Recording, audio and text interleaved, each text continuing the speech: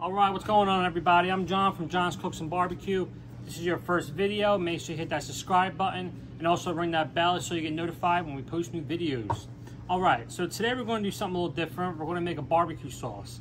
This is the Texa-Lina BBQ sauce. So it's by a chef named Hugh Gumman, and it's a Texas style sauce, but with also a little bit of that Carolina vinegar taste in it also. All right, check it out. All right, so you're going to get a pot or a saucepan, and we're going to do, first we're going to start with a cup of ketchup. Then we're going to do a cup of apple cider vinegar. We're going to do 3 tablespoons of dark brown sugar, 3 tablespoons of molasses, 3 to 4 tablespoons of Dijon mustard. Now for the spices, we're going to do 1 teaspoon of ground cumin.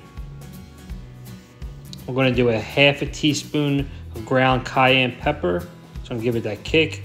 We're going to do a half a teaspoon of celery seed. Now you're going to get a whisk and you're going to combine all these flavors together.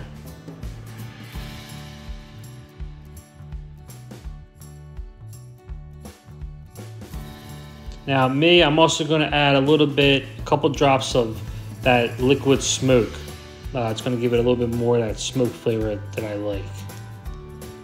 I'm going to mix that all together. All right, so today I'm going to be using the side burner on my Napoleon gas grill. I'm going to turn the heat on to medium-low. It's going to start to thicken up and caramelize. You'll see a bubbling. It means that it's getting thicker. You're going to want to stir it every once in a while so the sauce doesn't burn, because it can burn if you just leave it.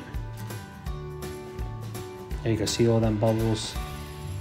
The aroma coming off this sauce was awesome. You can definitely smell that Texas heat. So you're going to let the sauce simmer for about 15 to 20 minutes. Towards the end, you'll see it really start to caramelize and start to congeal into an awesome barbecue sauce. It came to about a cup and a half after it cooked down a little bit. It had that nice maroon color, and I couldn't wait to try it. All right, and that's done. You saw how easy it is.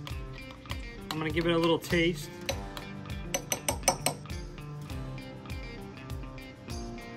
Wow, it's definitely got that Texas style heat. Then there's also that sweetness from the apple cider vinegar. Very, very good. Nice and easy. Thanks for watching, guys. Again, my name is John from John's Cooks and Barbecue. Make sure you subscribe and hit that like button. And also ring that bell so you get notified when we post new videos. All right, next time, I'll see you at the grill.